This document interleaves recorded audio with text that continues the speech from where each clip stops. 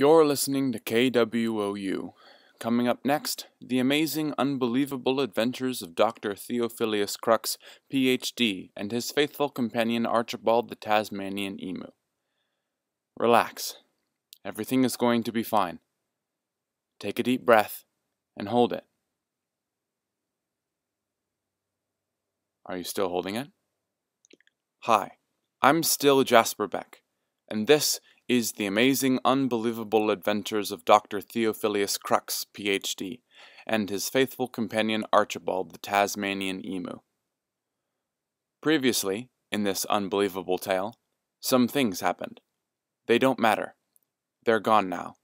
They have gone, now, as everything has. They hasn't. It's hazardous to think otherwise, wise to overthink what a hazard is.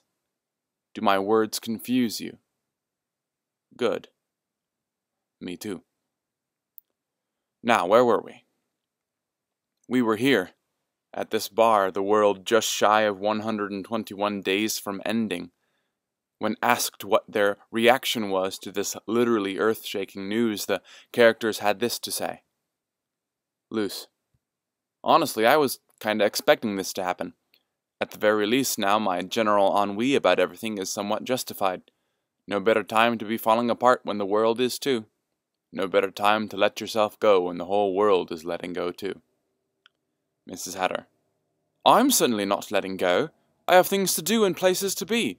People to meet who are capital I important. So important, in fact, that their very identities and purposes to my character development in this show yet remain painstakingly vague.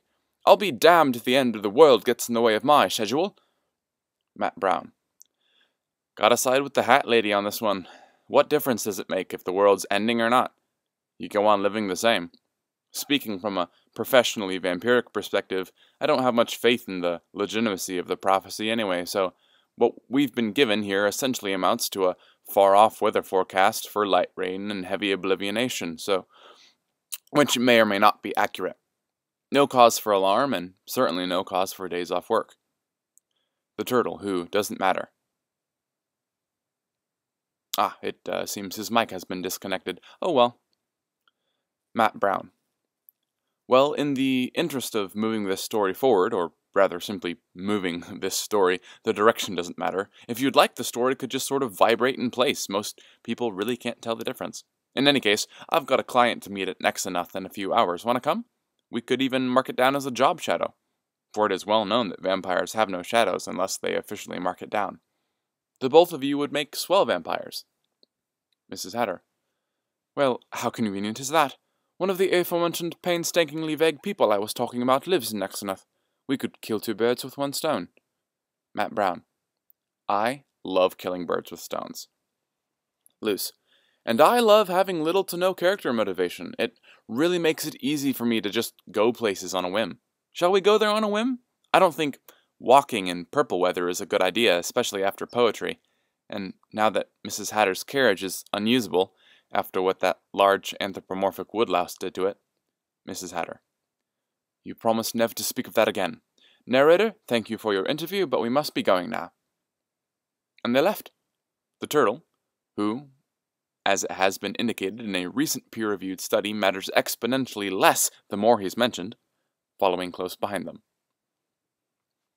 Narrating just barely pays the bills these days, so I most likely can't afford to go to Nexanuth on a whim. I'll have to wait for the next publicly available legitimate reason to roll around and catch up with them once I've gotten there as usual. In the meantime, I think I'll treat myself to a drink here at Croaky Dan's smoky downtown poetry bar, purveyor of mediocre beverages, bad poetry, and grade A smokiness. Bartender, got any happiness in a bottle? Smoky Dan waddled over. Sorry, Mr. Narrator, we've been fresh out of happiness for a long time now. Supply just can't seem to keep up with the demand. Well, maybe people will realize that there are plenty of other interesting things to drink besides happiness. I doubt it. Will delirium do the trick? With an irony chaser, that'll do just fine. Who needs happiness anyway? I do, said a small voice at the other end of the room. Oh, shut up, Fuchsia. You shut up, Croaky Dan. I need happiness. I'm dying here, all for a drop, just a single drop of happiness. I haven't seen one in years. I'm not even sure the tongue between my teeth would recognize happiness if it drowned in it now. Don't I deserve it, Croaky Dan? Don't I deserve it, Mr. Narrator Man? Would you laugh at my desiccated soul and say, oh well, you can lead a horse to water, but there's no drop to drink? This old town's been dry ever since it was promised to be the land of opportunity. You know that. Like rats fleeing a sinking stomach, people flock to this establishment to liquidate their funds and to liquid fun. Because as soon as that promise was made, they knew soon it would be broken. That's what promises are for. Maybe if we had simply remained Billsworth Bridges, then happiness wouldn't have run out. People wouldn't have been expecting nothing, and they wouldn't have been chasing after happiness like the hollow husk that now stands before you. And as I grab your collar, you may yell and holler for help, but Mr. Narrator Man, you know full well you ain't helped nobody but yourself. You know what, Mr. Narrator Man, I think you're right. There are plenty of other interesting things to drink besides happiness. Things like hatred, and pain, and rage, and boy am I thirsty. As Fuchsia's newfound fangs plunged into my neck, I narrated the violence in past tense to deprive it of its power. There was not much I could do to fight back, as it is well known that vampires are at their strongest as newborns, when their general antipathy towards life is yet undiluted by the feminine wiles of Mother Earth. It was honestly quite moving, witnessing up close the earnest ferocity with which she ended my life. It gave me hope for the future of the vampiric industry, and for the youth of the world in general. Perhaps, in their undeath, they would bring new life to this rapidly decaying dollar store bouquet of a world we found ourselves in. I was in tears. I was in shock. I was. And before I knew it, I wasn't. And that's how I died. You think this is over? The death of the narrator was only the beginning. The death of the author is next. I'm coming for you, Jasper Beck. You will regret writing me into this story. Hi, I'm the new guy from Central Narrating. I was sent here with a report that the previous narrator was unreliable. Yeah, that's about right. Not that anything he said was ever proven to be false, but I just never did trust him. Well, yeah, that would make him unreliable. We're sorry for the inconvenience. We have a narrative guarantee to replace any and all narrators that aren't satisfying our clientele. That's why I'm here. So, if you don't mind, would you like to fill out a short customer survey about your experiences with your previous narrator? It helps us maintain quality service and enters you into the raffle for an epilogue. Well, shoot, hand her over. Great. Okay, first day on the job, I'd better hop to it. Thanks again for your help. Hey, not a problem. Feel free to stop by any time. The tragedy that occurred here at Croaky Dan's smoky downtown poetry bar was, in a word, tragic. It would be surely remembered by the local peoples as one of the many examples of the fallout following the cities of Billsworth Bridges rechristening as the land of opportunity. Perhaps in time the weight of such tragedies as these would soften the hearts of the city's leadership, leading to the bountiful return of a steady supply of happiness. Or perhaps it was too late to change, and the dousing crowds of hollow husks would rise up in anger to proverbially eat the metaphorically rich, doing away with the bleary-eyed moniker and restoring a kind of stoic clarity to the humble city's condition. We may never know, because it was at that exact moment, dear listeners, for reasons still unknown, that the entirety of the shining city of Billsworth Bridges, land of opportunity, exploded in a violent explosion that exploded in a similar fashion to how one particular explosion had exploded before. Every Billsworth, every bridge, every opportunity in the land burst forth in incendiary brilliance. Croaky Dan's smoky downtown poetry bar, which, as it turns out, was the only building in the entire city, was catapulted into the heavens by a colossal tree of fire, its trunk shooting feverishly upward, its billowing canopy of debris in full bloom, and its cracked roots choking the life out of earth itself as she begged breathlessly for mercy. And as Croaky Dan's hopes and dreams sailed into that infinite horizon, the tree bore fruit. And all who ate of the fruit would surely die. You need the comfort of my assurance that this has nothing to do with anything. You need that release from the weight of things mattering. It's a kind of cold and empty security, like the basement closet of an abandoned building. I only want to make you happy, or rather, therefore, I cannot let you stay locked away there. Come on out. I know you can see the beam of yellowish light trickling through the crack in the door. Things matter. Stare them in the face. The ending of Billsworth Bridge's Land of Oblivion, the rapturous planting of the tree of fire, all of this, I assure you, has everything to do with everything. You cannot escape that. You cannot escape the fact that you're listening to KWOU. Pray you do not forget this in the interlude, for the poem that comes after will not be kind if you do.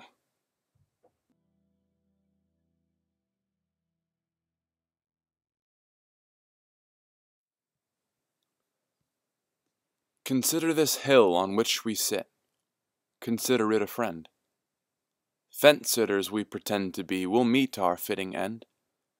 Since birth the hill hath overlooked the lovely oaks below, now buildings block the wind, it winds about the blackish billows.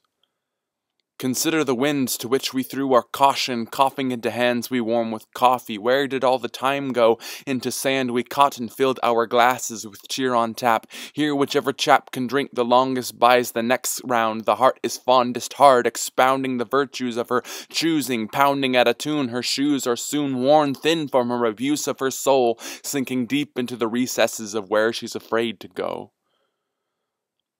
Could you wander back my way?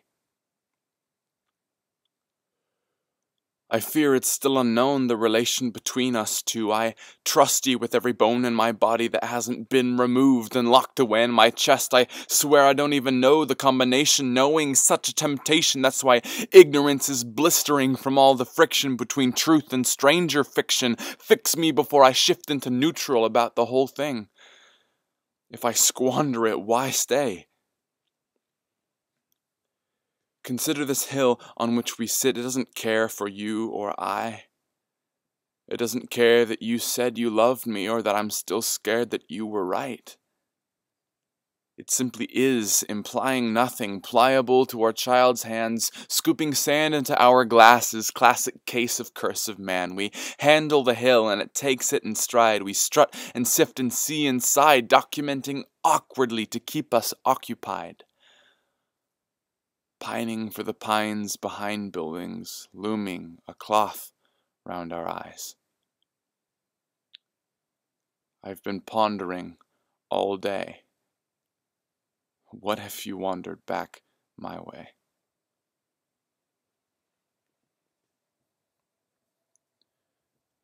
Matt Brown walks down the front steps of Bartleby Manor, breathing heavily in gratitude for his existence. Luce and Mrs. Hatter follow behind him, breathing heavily in fear of passing out.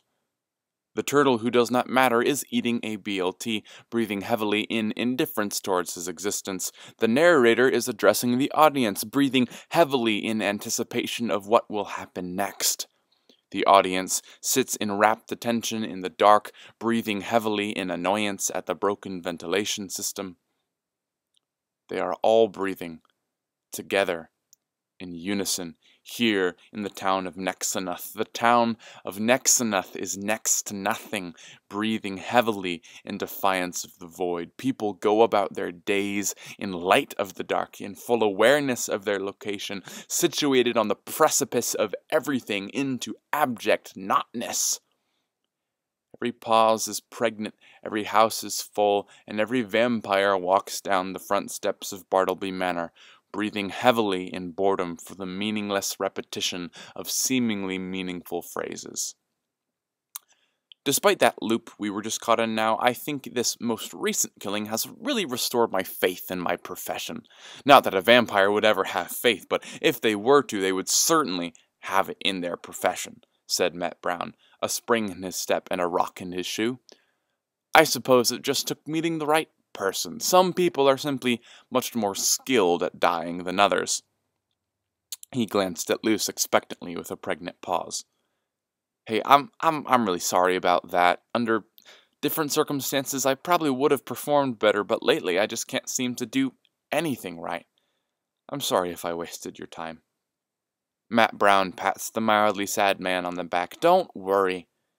It's not my time to waste. It's company time. Which reminds me, as my shadows, how would you rate this first experience? I'm happy to answer any questions. Mrs. Hatter gestured towards the blood trailing behind them up the steps. So, did Mr. Bartleby request a vampire, or did your superiors send you here to kill him? Neither. I do what I want.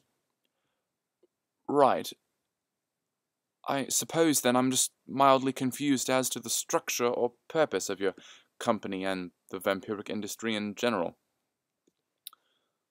Luce is mildly sad, you're mildly confused, and I'm mildly glad you asked that question. My employers are part of a long and proud history of exanguination services that date back almost 1,111 and a half years before the Adastrian War. There's always been a large demand for death, example A, the aforementioned Adastrian War and similarly titled atrocities, and we vampires are happy to create a supply for it, whether it's an enemy, a friend, a family, or even an indulgent purchase for yourself. My colleagues and I will deliver quality service in record time with competitive prices. That makes sense, says the turtle, not mattering, but not caring that he didn't matter because he had a BLT, and that's pretty much as good as it gets. Why is there a toll-free number next to you? Who are you talking to? Death. You just can't live without it. This is stupid. I don't even know the name of this company that you claim to work for. It seems to me you're just making things up to justify your joy-killing. The best companies don't have names, Mrs. Hatter. They have ideals. Monetizable ideals. And I work for them, yes, but I never said I was any good at following protocol. Quite the opposite, in fact. I just got a message from my manager. She says she wants to meet with me about my conduct in the workplace. You know what that means. What does it mean? It means you get to have an awesome backstory exploring solo adventure while I tried not to get fired. So, as the Parapilipians say, blah, blah, blah, blah, and with a flash and a half, he was gone. You know what? No, I don't even feel like it. Luce, you want to go get drinks? There can't be a happiness drought in every town. Luce? A passing legitimate reason soared down the streets while flocks of whims wiggled overhead. People shuffled by as buildings chatted about the weather, brushing off the void that their needle-tops scraped so incredulously. A couple somersaulted in the crosswalk. Dragons embraced in the street. A disheveled doctor and a slightly undersized emu hitchhiked in the back of a watermelon truck as traffic of all shapes, sizes, and emotional maturity levels swam up and down the corridors of the great industrial Nexanuth complex, searching for a sign that they had already passed at the last intersection. A turtle munched a BLT. In other words, the city moved on, Mrs. Hatter. It does not wait for you as you stand decisively indecisive. If you wish to remain a mildly confused monolith, the city will grow around you, like moss. Do you wish to be mossy? Mrs. Hatter shook her hatted head. Well then, I suggest an alternative. You must grow with the city. Story is about growth, and contrary to that vampire's oft heretical words, you can tell the difference between a story that is moving and a story that is vibrating in place. You're scared to change because you enjoy the hum that all this cacophony gives off. You harmonize with it, singing a sweet song of stasis. You don't want the song to end. You don't want the chord to resolve, but need I remind you, my dear Mrs. Hatter? A kind old cat person walks by and says, in 120 days now, the world will end, and walks away. It's not up to you to decide if and or when the song ends. This whole endeavor of yours of standing still is built upon that false assumption. This whole city is built upon the recognition of that, and look where they are now. Next to nothing. Sounds like an insult, doesn't it? But then again, isn't everything an insult? To what? I don't know. But that's the point. Many things are hidden from the eyes within our ears, but some things aren't. The buildings stepped aside, and a capital I important place appeared before Mrs. Hatter, a small cluster of huts interconnected by greenhouse halls and stepping stone walkways. Don't be afraid, Mrs. Hatter. I only want the best for you. Mrs. Hatter took a deep breath and sighed through the noise. She collected herself, said farewell to the turtle, and sprinted in the opposite direction of the huts. Oh boy, this isn't going to be easy. Can we cut to a meanwhile? Meanwhile, Fuchsia is traipsing around the desert that surrounds what used to be the shining city of Billsworth Bridges, land of somewhat controversial opportunity. Despite all her efforts, she is still as thirsty as ever. Shut up, Jasper! I hate you! You made me this way! While this is technically true, Fuchsia fails to comprehend the complex relationship the author has to their creations, and how a static, linear model of meaning is insufficient to describe both the reality and joy of the creative process. I forgive Fuchsia for that, though, because even if she were to comprehend it, people are not made of comprehension alone. They're made of ooey-gooey emotions like spite and short-sighted bitterness, which are not necessarily to be eradicated by some kind of superior cold enlightenment. The whole must be embraced, with all of its shortcomings and longcomings. That's easy for you to say. You have the luxury of hovering over my suffering without ever having to experience it, while you sit in your armchair chuckling to yourself over some mediocre wordplay. I'm dying here by your hand. Actually, I'm currently in one of those plastic school chairs as I'm writing this, which are not very comfortable at all, which may actually be the function of their design to begin with, but I digress. The point is, Fuchsia, things are not so simple between you and I. I do not have the luxury of simply hovering over your suffering, and you do not have the luxury of declaring a one-to-one linear cause for that suffering. More accurately, though not totally, your suffering simply is, or rather, complicatedly is. We're in this together, you and I. Neither of us can stake our flags before or after each other's, because nothing is before or after a sphere. We are a sphere, Fuchsia, hovering in the brainscape alone. You don't have to trust me, but in a way, you have to trust me. I only want the best for you. Fuchsia put her unheaded head in her hands. She began to weep. The world seemed to her the piercing screech of grinding, incongruent forces, with her in between. My head hurts, Jasper. My head hurts. Yeah, mine does too. Just tell me everything is going to be okay. It's going to be okay, Fuchsia. I got you. I got you. I see in you what you cannot yet see in yourself, and what I see is beautiful. Thanks, Jasper.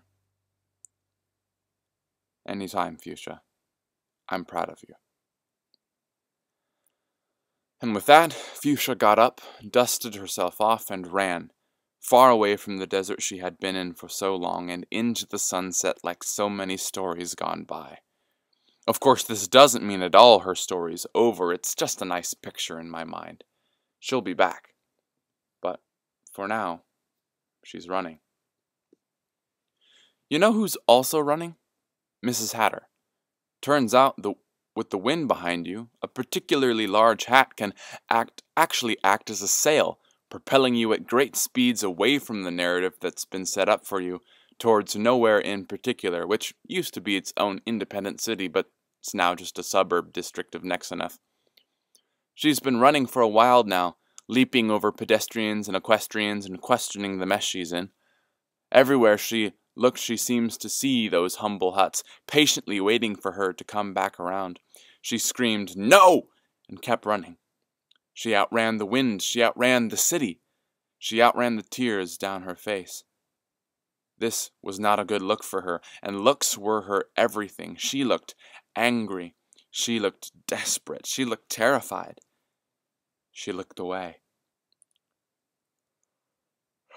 She's in the suburbs now, walking, then jogging 2 steps, then walking, then shuddering uncontrollably, then walking. The houses and their greenish lawns looked on in pity, opening their mouths to say something but not knowing what. Grandma set down her tea and teeters down the front steps. "Can I help you, young lady?" The lady with the very large hat smiled in pain. "Yes, I would love to come in for some tea if you have a moment." Grandma opened the front door. "Water still hot." Mrs. Hatter hurried inside, and Grandma shut the door. They're drinking tea now, in the dining room, soft light pouring in from the windows overlooking the backyard, the grandchildren at play. Grandma let the silence brew for a few minutes before taking a sip of conversation. She knew how these sorts of things worked. "How long have you been running, dear?" "Too long." The tea was still hot. "I see. Is this your first visit to Nexanuth?" "Yes. No. It's been a very long time." "Do you have friends you're traveling with?" "No. Yes, they're just some people I met." "I've always enjoyed meeting people, especially traveling.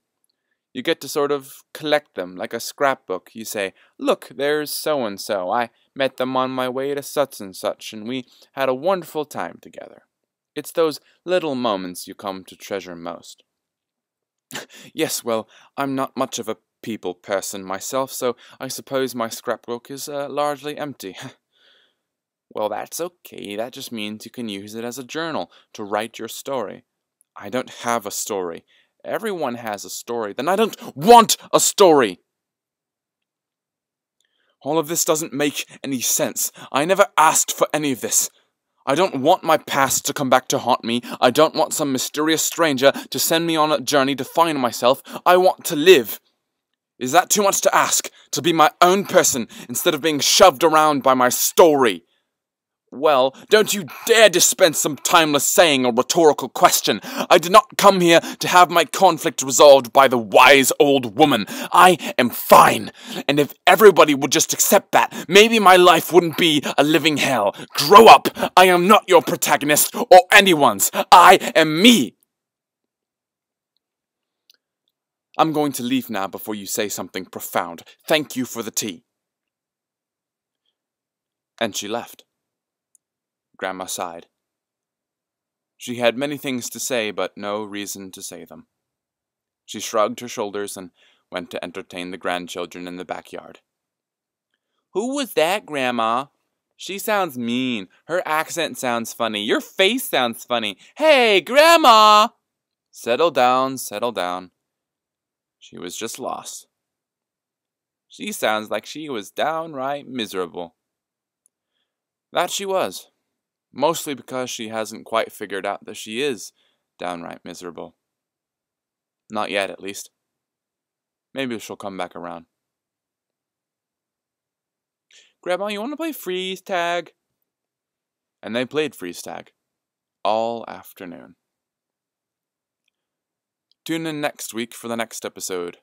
Every once in a while, in the wee hours of the morning, I'll find myself staring into the mirror and muttering, "I'm Jasper Beck, and this is the amazing, unbelievable adventures of Dr. Theophilius Crux, Ph.D., and his faithful companion Archibald the Tasmanian emu.